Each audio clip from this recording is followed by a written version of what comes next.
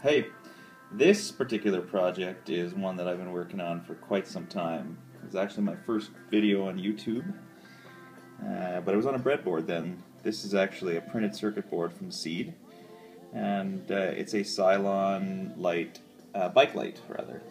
Check it out. It's really bright. It's got ultra bright LEDs from FutureLec.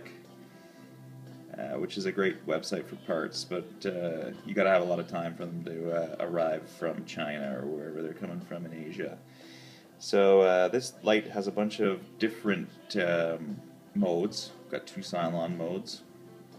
As you can see, that one fades out at the end. I couldn't really decide which one was better, but then you've got your standard fade in and out, your epilepsy mode, and slower blink. You've got a binary counter, which is kind of the ultimate geeky bike light, and then just a solid on mode. I'm going to be adding a few more modes, just kind of put those in as proof of concept.